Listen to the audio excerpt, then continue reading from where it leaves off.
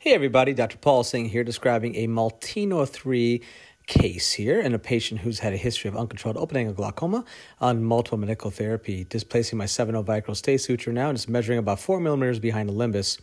And I'm just going to go ahead and just place a little subconjunctival injection of lidocaine with epinephrine to anesthetize the superior quadrants, but also help balloon up the tissues for easier dissection and hemostasis as well.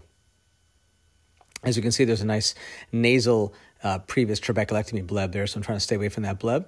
Making about a couple of clock hour incision here down to bare sclera using a non-tooth forceps, a max fine forceps here, and a blunt Westcott scissors, trying to make sure we are always careful to not erode through or irritate the conjunctiva too much. Now just going to dissecting deeper underneath tenons, creating a posterior pocket for the Molteno plate to sit and reside in. Making sure I have enough space here, so I'm a little more aggressive back here. It's really between the muscles, so therefore there's not much else back here, so you feel more. I can be more aggressive now. I'm going to take my curved Stevens scissors and really create that pocket, nice stretch there. Again, making sure you're underneath the tenons and creating that pocket for that plate to sit. Now I feel pretty comfortable and confident that we have enough space for that plate to sit. Here I am just inspecting the plate and making sure I test the patency of the plate here. I'm just going to go ahead and take my 30 gauge cannula with some BSS on the other end. I'm just going to go ahead and squirt some BSS through to make sure that the plate is patent. And you see nice egress of BSS on the other side of the plate there. And now I'm just going to inspect the plate itself. I really love the profile. It's a very thin profile, the curved design. There's a primary reservoir there for the primary bleb to be created, and those anterior positioned eyelets for the suture holes. Really well-designed plate for efficiency, but also how it hugs. You're going to see here as I place the plate underneath the tenons here, I'm just going to grab one of the suture eyelets here, and as I grab it and just gently slide it back, it just hugs the globe. In fact, I've had situations where I couldn't suture very well and just hug the globe without any glue or sutures. That's how nicely it hugs the globe. But I do it to be safe, want to suture these down. So around 9 or 10 millimeters behind the limbus is where I usually like to suture these eyelets there with a 9/0 nylon suture here. Making sure I do a 3-1-1 type of a pass here. And then suture one end, suture the other eyelet. And again, around 9 millimeters is adequate distance from the limbus. Tying the knots. And after tying the knots, I do like to take a non-tooth forceps and rotate these knots and bury them underneath the suture eyelets there. Just there's no erosion potential later on postoperatively.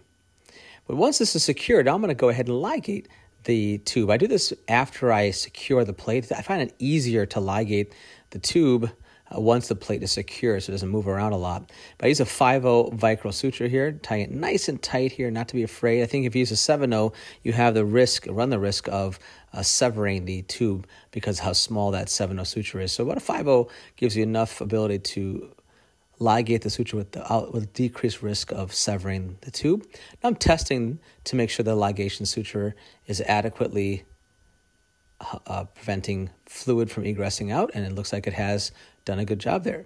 So now we've successfully ligated it. Take my Van Ness scissors, creating my bevel up cut there to the appropriate size, about 1 millimeter or so past the limbus there, just to make sure I have enough length into the anterior chamber. I'm just going to go ahead and perform some anterior dissection with my Westcott scissors. Again, hemostasis achieved by using electrocautery.